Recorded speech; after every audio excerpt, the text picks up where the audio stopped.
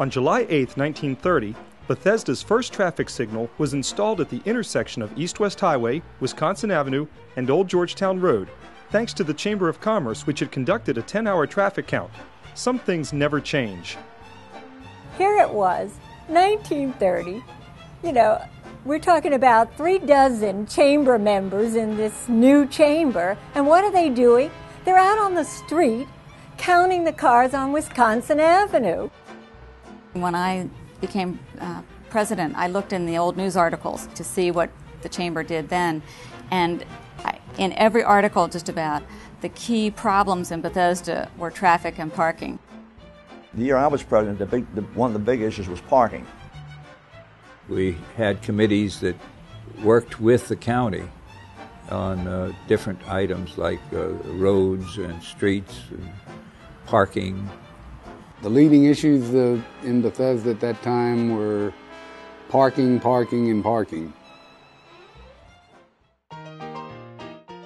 Back in 1925, Bethesda was low-rise and life was low-key. The town had 20 businesses, including 5 coal yards and 2 feed stores. It also had something even more important, a prime location, just outside our nation's capital. One fall evening, newspaperman Thomas Everett asked some of these area merchants to join him at his wife's restaurant at 7123 Wisconsin Avenue to talk about forming a trade organization. April 1, 1926 marked the official start of the Bethesda Chamber of Commerce, with President Walter Tuckerman presiding. The Chamber's first project was to help organize the Bethesda Fire Department and raise $3,000 to fund it. I was raised in Washington. And as a member of the Boy Scouts, I remember very vividly taking the trolley out Wisconsin Avenue, through Bethesda, and out to the wilderness of Alta Vista, where we camped. One of the Chamber's early initiatives was its Buy in Bethesda campaign, designed to lure shoppers away from downtown Washington. The Chamber also worked aggressively to attract new businesses to the area. They were truly a community, a small community of very committed individuals who wanted to, you might say they had a vision that their community could be more than just a few old railroad tracks and trolley tracks, and they wanted to do something to attract more businesses and more customers. And what strikes me is that that's been repeated every decade. The role the Chamber played was that it was the only vehicle for the business community to have a voice. A lot of businesses and business persons don't have the time themselves to become involved with the Park and Planning Commission or the County Council, so it was important for the Chamber to fulfill that purpose. In 1939, Chamber dues were a grand total of $3 a year. I remember photographing the first parade. That was back in Galladay's time, when I first joined. The Chamber was a good community partner in peacetime and in war. Well, I came here in 1946, and right after World War II, and I was advised to come here because there was only one printer left, and I considered this Bethesda a small country town. In the 1950s, there was a significant infusion of energy and enthusiasm.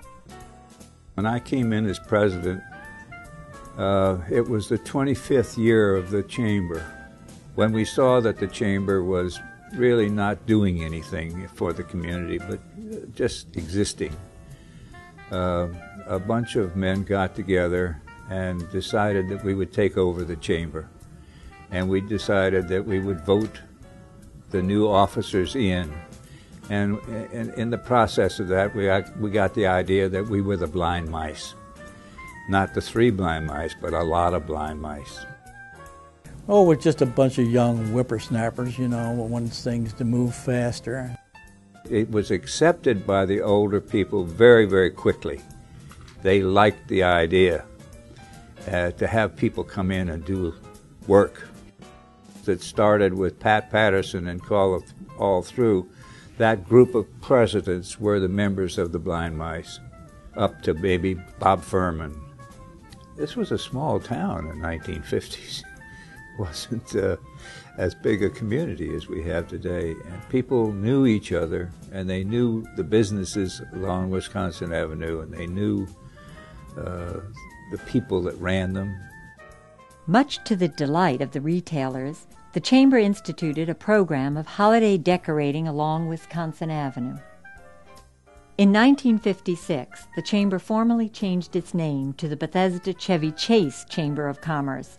Years later, my biggest frustration was to get everybody to say Bethesda Chevy Chase. We started on the beautify in the middle of Wisconsin Avenue, and in those days the Chamber was so well regarded that the people came down to meet us from Rockville. The Bethesda Hot Shops and Tasty Diner bustled with activity and quickly became favorite gathering places, whether discussing deals or meeting friends. Well, every year we had a field day at Kenwood Country Club, and it was due to the largesse of Mr. Chamberlain, I think, a lot of it, because the cost was only $6 for the whole thing. And that includes your golf, your tennis, your golf cart, and your cocktail party, and a huge, beautiful dinner. But the guy that put this chamber on the map was Jim Barr, and he was our executive director. And he came down here, went to work for the chamber for nothing for you. He said, I'll work for a year for nothing. If I can't do any good, then I'll quit. By 1958, Jim Barr had grown the chamber to 500 members. Needless to say, Jim didn't quit. He stayed on as the chamber's executive director for over 12 salaried years. The first day that I moved into Bethesda, we rented the store next door to Lowen's Toy Store, which was on Wisconsin Avenue, and I went over and introduced myself to Al Lowen, and Al Lowen said, the first thing you have to do is join the Chamber of Commerce. And I said, well, why do I have to join the Chamber of Commerce?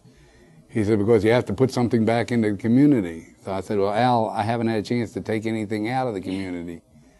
So he said, if you put back into the community, you won't have to worry about taking out. And that proved to be true.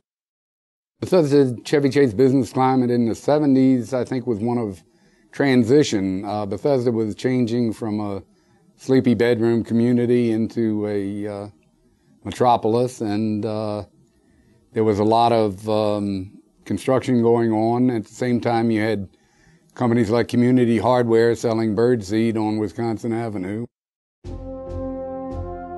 The Chamber continued to make a difference throughout the community. The Hyatt Hotel had experienced the death of a street person in the trash room at the Hyatt, and the Hyatt's employees became so incensed that anyone should freeze to death in a trash room that they decided to give their Christmas turkeys to the poor.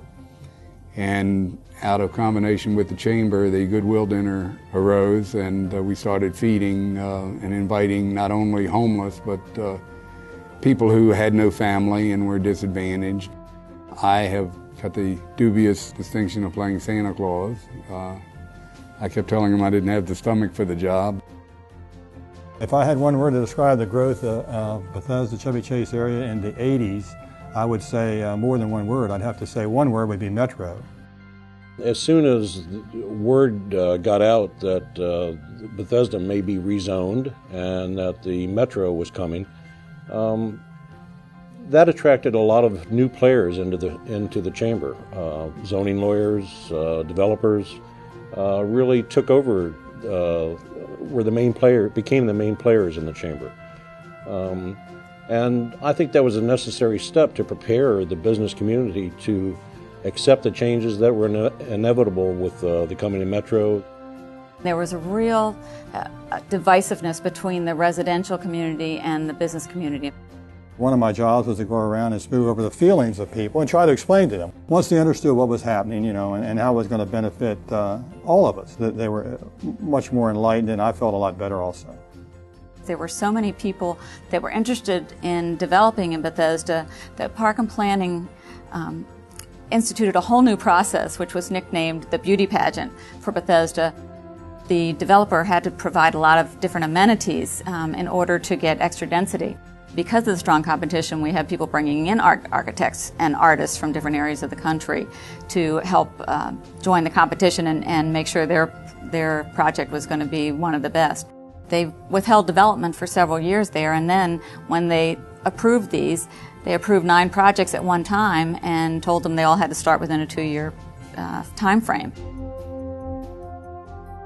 When I was chamber president, the finances of the chamber were so desperate that we had to raise some money to keep the organization afloat. The Forum Club was formed as an investment fund. Interest was earned from members' contributions, which added to revenue.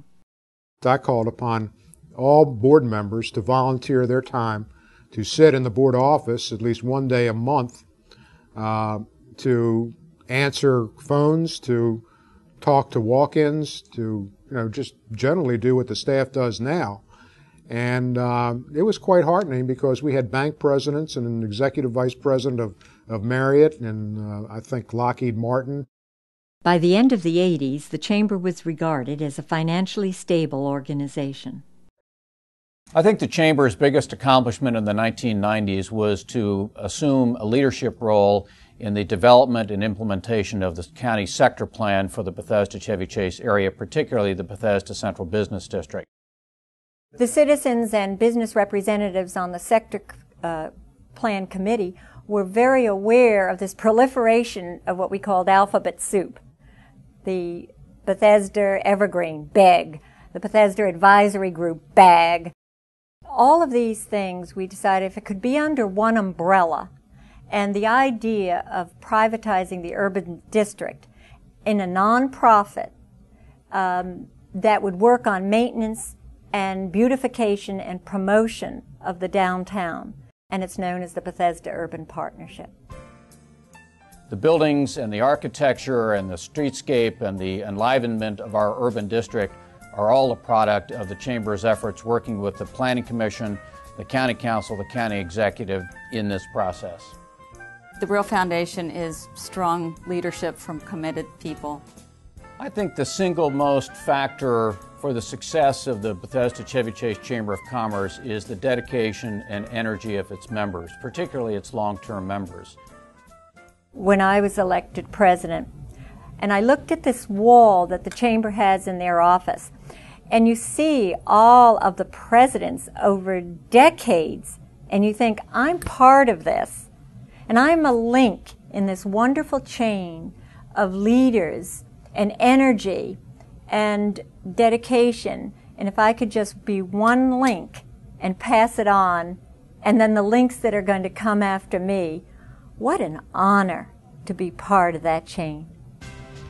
If you build upon what you've done in the past and you have a vision for the future as to how you want to improve both services and the climate in this area, then you're going to be successful.